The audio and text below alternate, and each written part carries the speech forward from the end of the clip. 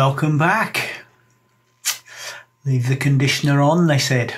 Okay, we'll give it a go.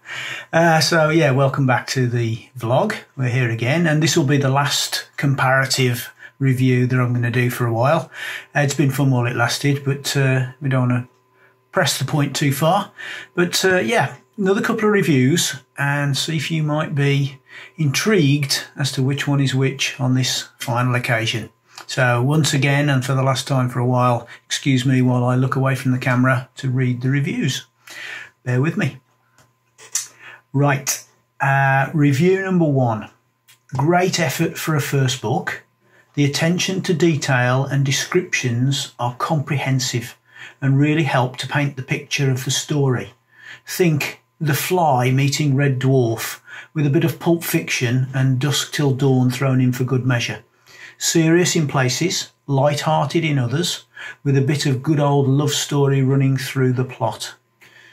Too good to be true. 5 stars. Okay, that's a pretty comprehensive review. So let's see what the other one says. Review number 2.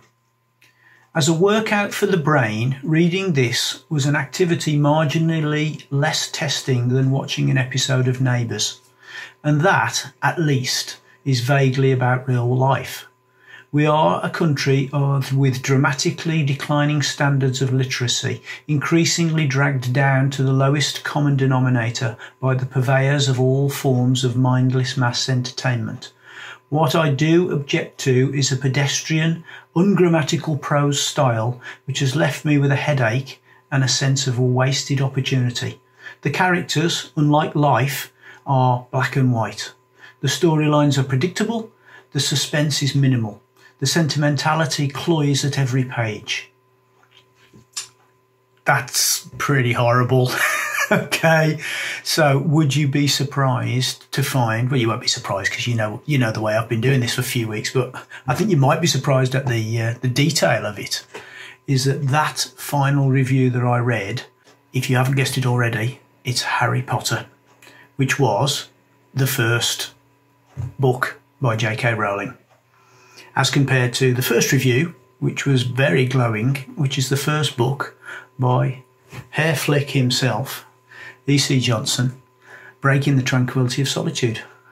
So if you want to find out how and why I've managed to get reviews that are so impressive, why not read the book yourself and give me your opinions? All I'm after is honesty, so have a look at Breaking the Tranquillity of Solitude, either part 1 or part 2, and leave me a review on Amazon, because whether you like it or not, it may help me to hit the heights that JK has done.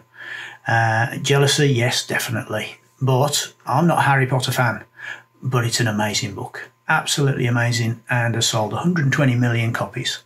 So let me encourage you to help me do the same. Thanks very much for watching the last 4 weeks, and next week we'll try and get into something equally as mad, but maybe a little different.